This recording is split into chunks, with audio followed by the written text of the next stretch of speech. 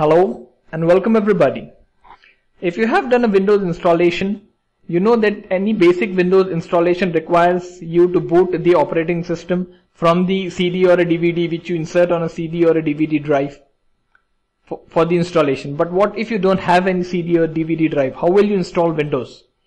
In this video tutorial, I'm gonna show you how to install Windows 7 using a USB drive or a pen drive.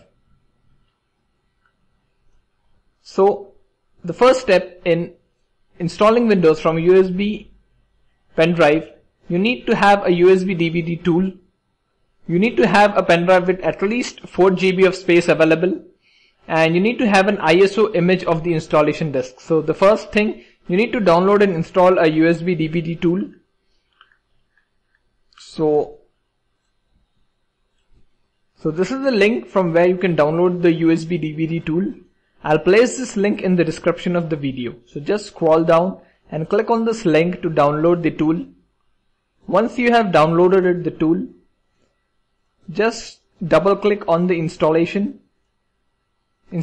to start the installation. So I'll double click on the installation to start. Just follow the on-screen instructions. Click on next. Click on install.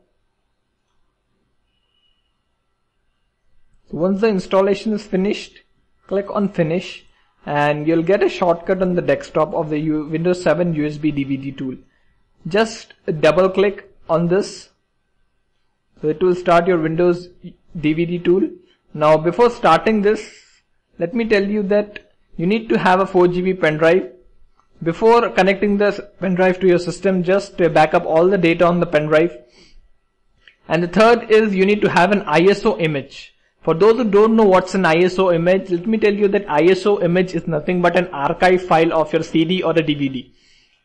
So you need an ISO image. You can download the Windows ISO image from the internet also, but if you are having a Windows 7 installation DVD, you can create your own ISO image from the CD or a DVD. Just what you need to do is click on this annotation and it will take you to my video on how to make an ISO image from a CD or a DVD.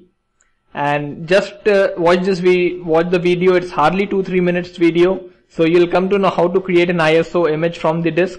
Just create that disk. I'm already having an ISO, Windows ISO, so we'll begin with the process. So what you need to do is connect your USB drive to your USB port.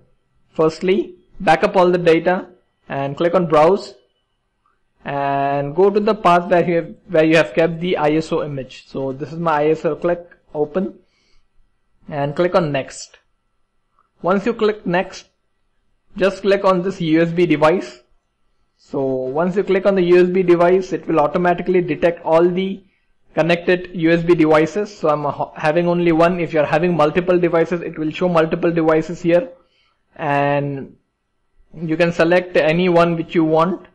And before select begin copying, let me remind you that this will erase your complete data. It will prompt you, but it will erase the complete data, so it is better that you back up your data before doing this process. Click on begin copying. So it will prompt you for erasing the data. Click on erase USB device and it will once again give you a warning. So click on yes. Once the data is formatted, it will start copying files. So we'll wait for a while till the process is completed. So it is now formatting the data on the pen drive.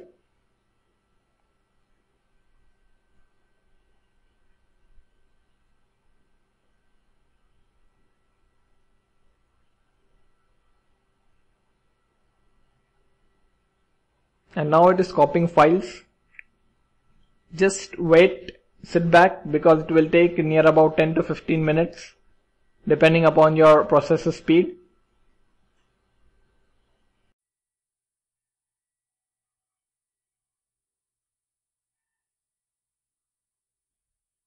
So process is successfully complete, and you can see that we have successfully created a bootable USB device. So once it is finished, you can just close the window.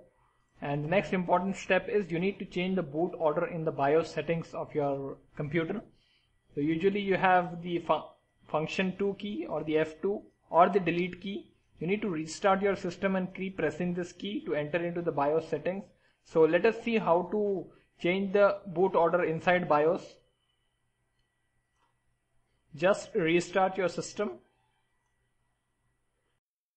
Your system and keep pressing the boot key to enter into the BIOS till your PC is entered into the BIOS settings. So once the system is into BIOS, you'll see a screen like this. So the first step, what you need to do is you need to change the boot order. So to go into the boot, depending upon your manufacturer, this window will change, but you can get a brief understanding on how to change the boot order, even if you have different kind of options. So just enter into the boot and go down to the hard drive order. So this is the hard drive order. This is my internal hard disk, and this one is the USB pen drive. So I'll make the USB pen drive option 1. Change the boot order to of the USB pen drive, so it will come first, and in the boot device priority, I'll select the hard drive, select the priority of hard drive as 1, so it will boot from the USB pen drive. I'll hit enter and I'll save the changes and exit the system. So now once the system is restarted, make sure that your USB pen drive is connected,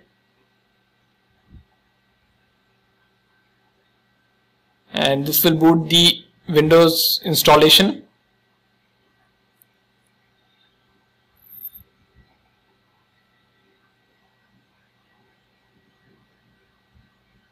So here you can see your Windows is loading, the installation is loading directly from the USB pen drive.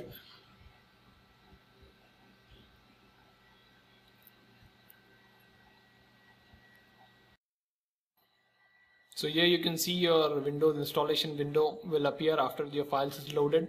You can select the installation and follow the on-screen instructions to install your Windows 7, and you can install the Windows 7 successfully from your pen drive. And one important step what you need to keep in your mind is, once your installation is finished, you need to again change the boot order to your default settings. You need to change the boot order from your pen drive to your hard disk, because if you don't change this and if your pen drive is still connected to your system, it will go into your boot loop. It will again boot the Windows for installation, and once the installation is complete, it will again boot for the installation itself. So keep this in mind, that once your installation is complete, please change the boot priority once again to the hard disk, and in this way you can install your Windows 7 from your USB drive without using your CD or a DVD drive. I hope this has been informative for you, and I'd like to thank you for viewing. Please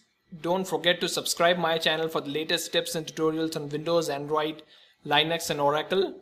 And if you really like the video, please give it a thumbs up. If you don't like the video, your suggestions are welcome. And once again, thanks for watching.